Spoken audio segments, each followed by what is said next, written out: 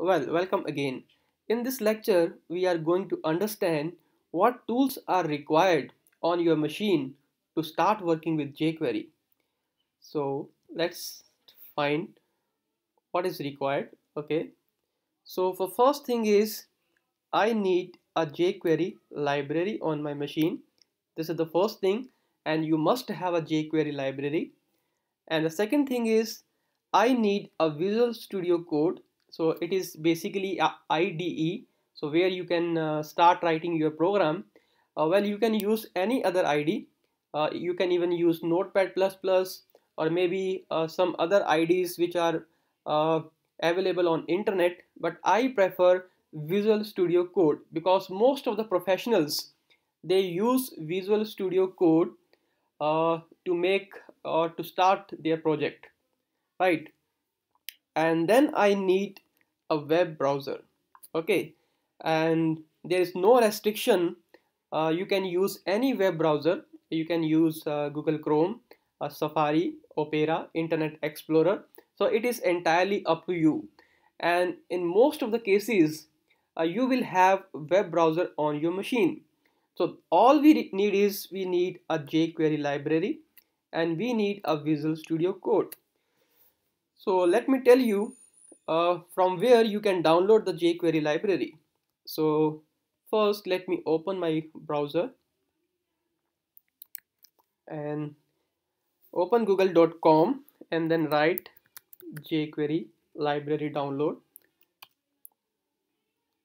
So make sure you are connected with the internet and see I have the official website jQuery.com. So this is the place from where you can download the jQuery. Just click on it. Yeah, that is the official website. Now you can see that here I have two different options. One is the compressed jQuery and another is uncompressed jQuery, right? And see that compressed jQuery is used for the production. So it is clearly written there on the official website. So once everything is ready, your project is ready, and you are going to launch your website, so you have to use the compressed jQuery because it saves the bandwidth and it improves the performance because the file size is very small as compared to uncompressed jQuery. But when you are making your project and if you are willing for debugging, if you want to debug your problems, in that case the uncompressed jQuery is better, right? So if you are using compressed jQuery, so it would be very difficult for you to debug the issues. But if you are using uncompressed jQuery, so it is easier for you to debug the application. Okay, so the next thing is how can I download this? So let me go here and make sure you do not click on it, rather right click on it, and then you will have a download link file as. So there is an option download linked file as. Just click on it and then what you can do, you can download this file. So it's a JavaScript file, so you can see the extension. Just choose the desktop and click save, right? And so you see the file is downloaded. It's a very simple file and very small in size. It's just 88 KB file, right? So let me show you where is it. So that is the file. Okay, so now what you can do, you can make a folder. So let's say your folder name is project. I'm just renaming it. My folder name is project, and then you can copy this and paste it in your project folder, right? So now in this folder you have the jQuery file, right? So this is how you can download jQuery library, right? And the next thing is what we need a Visual Studio Code. It's a IDE and it's a very popular and lightweight IDE. So to download it, what you can do, just go to the Google again and find Visual Studio Code download, and see this is the official website code.visualstudio.com. So just click on it.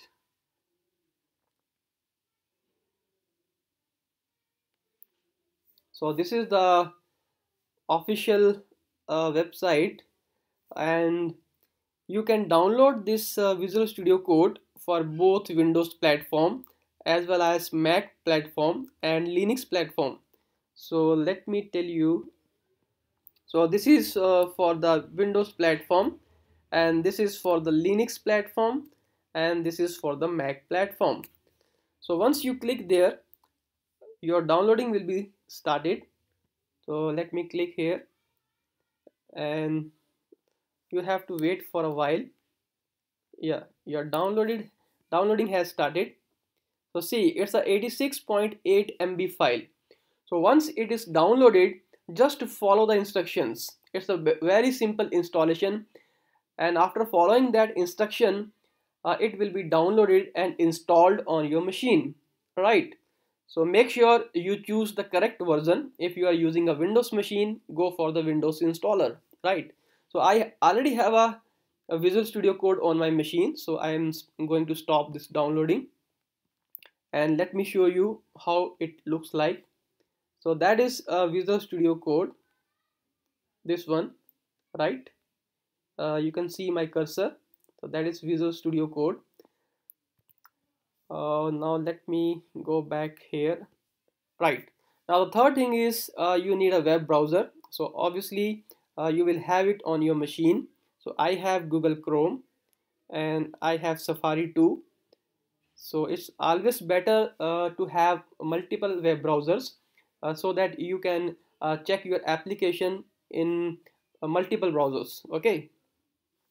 So once you have all this, you are ready to start working with jQuery. And one more thing is you must also have a basic knowledge of HTML. This is required. Fine. So before watching the next lecture, make sure you have all these tools on your machine.